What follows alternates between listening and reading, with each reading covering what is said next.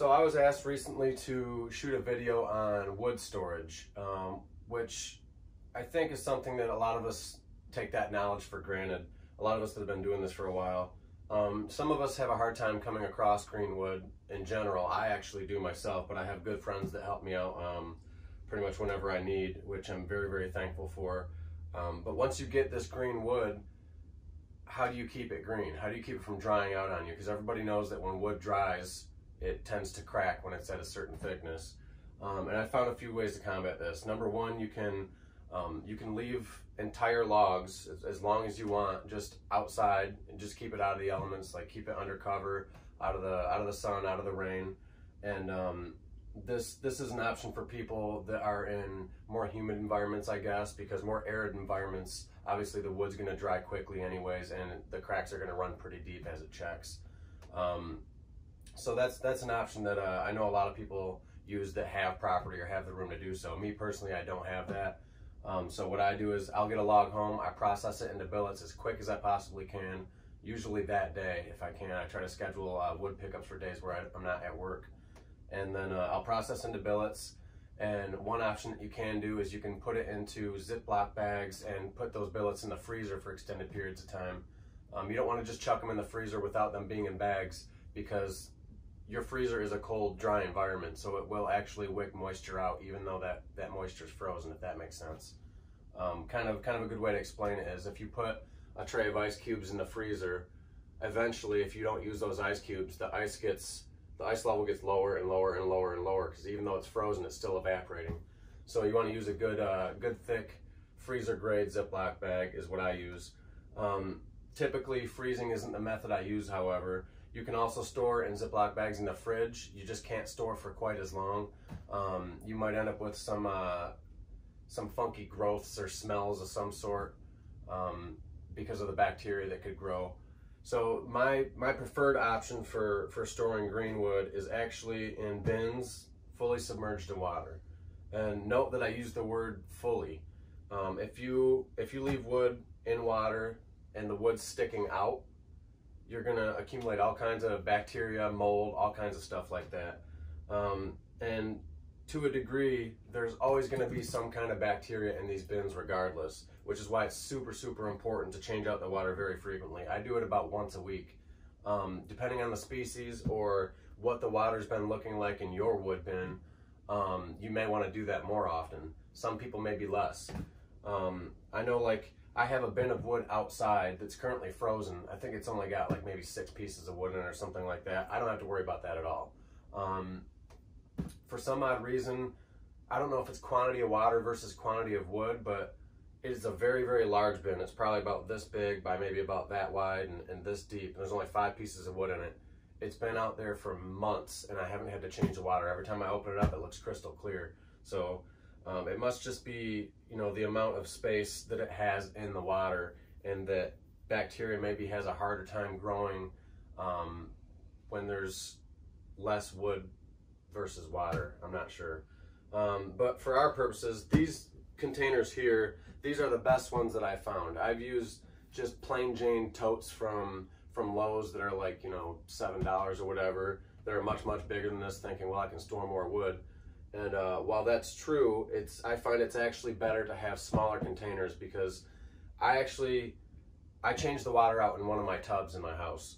And to carry a tote that's this big and full of water is not a fun ordeal. When you got to do that once a week, it becomes very exhausting.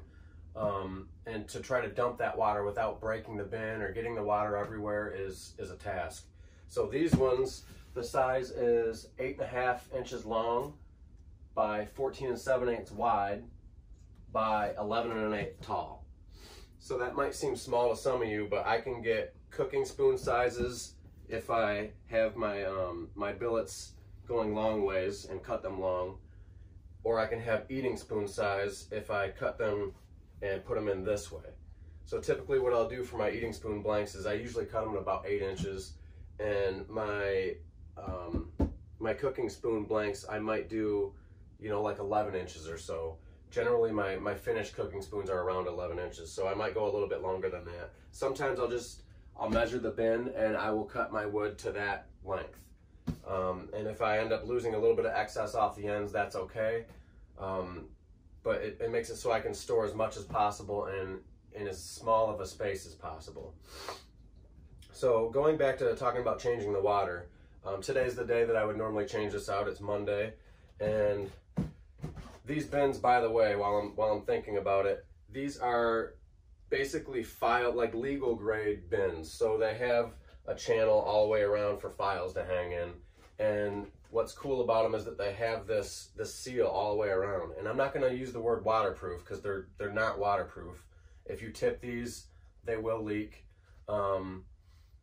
But air has a harder time getting to them, and they're more leak resistant than any other bins I've used. Furthermore, these ones are, like, I could probably stand on these without a problem, or sit on them. They are very, very thick, very rigid.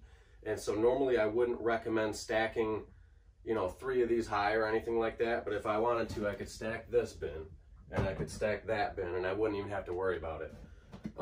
So obviously it's easier to store things vertically because they take up less space in your home that way. But I just keep 2 stacks of these, and I don't worry about the walls bowing out under the weight of the water and the weight of the wood or anything like that. So just make sure you get yourself a really good bin. See if I can find a model number on this for you guys. This is a Sterilite gasket box. And again, the measurements for it are 8.5 long by 14 7/8 wide by 11 1/8 high. And they are 32 quarts or 30 liters. So hopefully if you guys go to find these, that helps you out. But the lids are very, very, very secure. They got 4 really positive hasps on them, and they fit a good amount of wood. If you're taking off anything you don't need and then putting it in the water, like, I don't leave the bark on. The bark's just going to breed bacteria in your water, and trust me, if you leave the bark on, after 1 week, the water gets disgusting. It's horrible. There'll be all kinds of things growing on top, and you're at that point probably risking some things. Like I said, there's always going to be some kind of bacteria going on here. That's why you need to change these frequently. This one specifically, I turned this light on so that hopefully you guys can see. This is black walnut. I've got, I don't know, a little over half a dozen pieces in here. And this, after 1 week, and I've had this walnut for months now, mind you. This is a very long-term solution, the water thing, if you do it properly. But after a while, especially woods like this that are high in tannins, you'll watch your wood change color. It'll get darker. Cherry specifically, the water will turn like an orangish red. This stuff will turn very, very brown if you leave it over time. And one of the things I noticed too is that, hopefully you guys can see this, I'm not sure if you can, but typically black walnut is a creamy white sapwood and a dark heartwood. And what this actually has done is turn the nice white sapwood into a different tone of brown than the heartwood, which at first I wasn't a fan of, but once you start carving these, it actually produces some really interesting and beautiful colors. So I don't complain about it. I actually like the effect. But let's talk about how long you can do this for. I've had, let's see, which bin is it? This bin right here is cherry. I'm almost out of it. I got about a half a dozen pieces of that left too. And that has been stored in there for over a year. And the water after 1 week is still nice and clear. And I'm not noticing any differences in the carvability of the wood. It's not getting softer or rotting on me in the water or anything like that. The water's literally preserving it because it's not allowing oxygen to get to it and dry it out. And basically kind of the science behind that is that if you take a piece of wood that's wet, and if you looked at it under a microscope, the cells are way more open than when the wood is dry. Once the wood dries, those cells are closing up and the water's evacuating from them. So if you think of it in terms of, like, I've had people ask, can I rehydrate wood after it's been dried? To an extent you can. It's not something I would you know, recommend and say you're going to have a fun time with, because I might put a log that's halfway seasoned in a bucket of water, and 6 months later it still hasn't gotten all the way to the center, and that's because those cells are already closed up and they're not as susceptible to taking on water as open cells would be.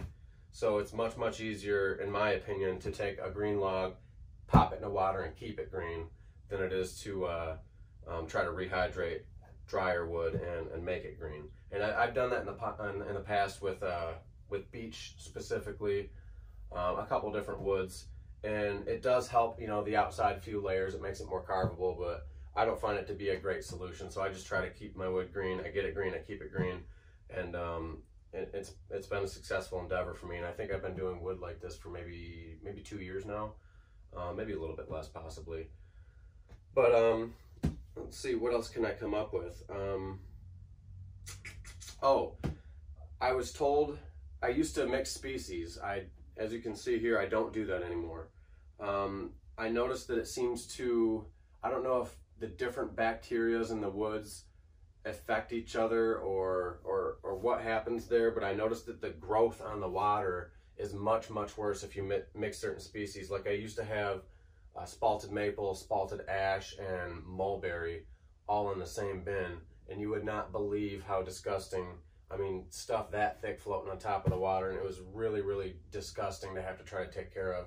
So back then I used to take all this outside, and I used the hose, and I actually scrubbed my billets back then with a brush under hose water, and had to clean the bins every single time. And while you will notice that you might get like a ring once you dump your water, there might be a ring around there of a little bit of, you know, some kind of material. Generally that blasts right off with decent pressured water, and it's not a problem. You will also notice that there is a change in smell. Generally when you first cut most trees down, they have a rather pleasant smell, most carvable trees I would say. You know, fruit woods and nut woods and stuff like that. Like I love the smell of fresh cherry, I love the smell of fresh walnut, but they don't quite smell as good when they've been mellowing in water for, you know, weeks, months, years. So as long as you keep up on doing your weekly changings of the water, I noticed that the smells aren't unbearable. And once you carve it and you rough out a spoon completely from it, the smell's pretty much gone. So by the time you finish it all the way, that smell's not an issue anymore. I think that's pretty much all I have for you guys on this. Like I said, this was requested by someone on social media, and I do already have this information available in one of my Facebook albums. It's a frequently asked questions album, and my photos there. But I figured I would offer this to kind of a larger stage, and see if maybe I could help more people with this information. So hopefully this has been informative for some of you. It might be redundant for others, and that's okay. Drop me a like if you learned something. You know, supporting my channel in any way definitely helps me out, and it helps me to help you guys, because the more likes and more views I get and the more comments I get, the more I want to film more videos and help you guys out more. And that's kind of what this whole thing's about. I'm not on YouTube because I want to become some giant personality or something like that. I'm typically a lot more shy than what I seem on camera. So, you know, this is just to help you guys, and as long as the interest is there, I will keep doing so. So drop a like, a comment, subscribe if you haven't already, and I really appreciate you watching. Have a good one.